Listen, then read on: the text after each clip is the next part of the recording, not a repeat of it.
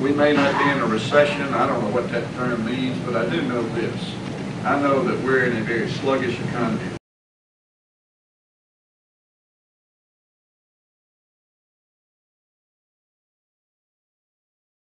Out of it. I was saying the same thing Alan Greenspan was saying, and he's a pretty smart economist.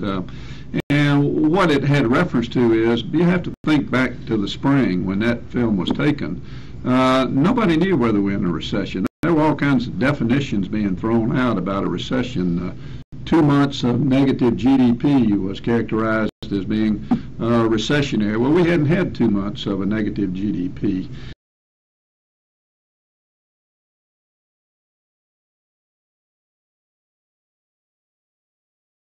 Consumers are beginning to shrink in, the automobile markets are beginning to contract, production is beginning to ease, and we are in the throes of a recession.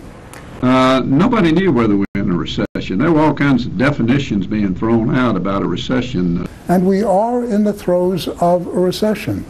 Out of it. I was saying the same thing Alan Greenspan was saying, and he's a pretty smart economist. And we are in the throes of a recession. And he's a pretty smart economist.